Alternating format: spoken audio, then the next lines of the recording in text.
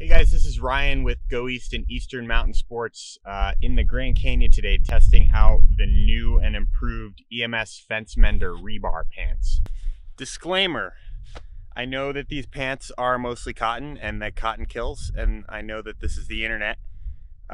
So take my word for it. I thought this through. We're in the desert right now. If it were springtime or summertime, I probably wouldn't be hiking with cotton pants. If I were hiking in the Pacific Northwest, I probably wouldn't be hiking with cotton pants. I'm not particularly worried about these pants getting wet. We're still 3,000 feet above the river, and it's not gonna rain.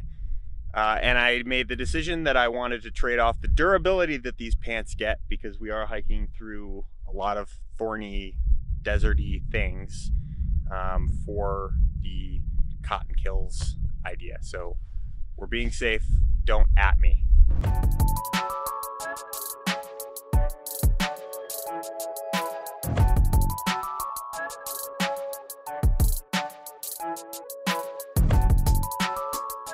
The Fencemenders have been in the EMS line for quite a while. This is probably my third pair of these things, but the new Rebar version is an upgrade specifically around the durability of these pants. These pants are 98% cotton and 2% spandex, which means they're super durable.